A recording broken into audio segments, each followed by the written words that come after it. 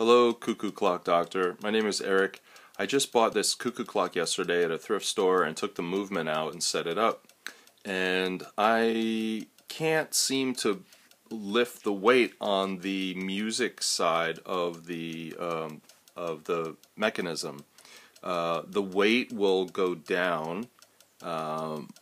So this chain is the weight, and it'll go down with the weight, but I can't pull this chain to do anything. It just stops, and I don't know why that is.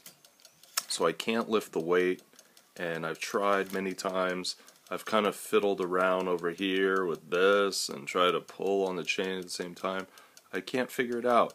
I don't have any experience with this stuff. I just kind of watched a bunch of videos and then took the thing out of the cuckoo clock. So any help you could give would be great. I would love to see this thing running. Bye.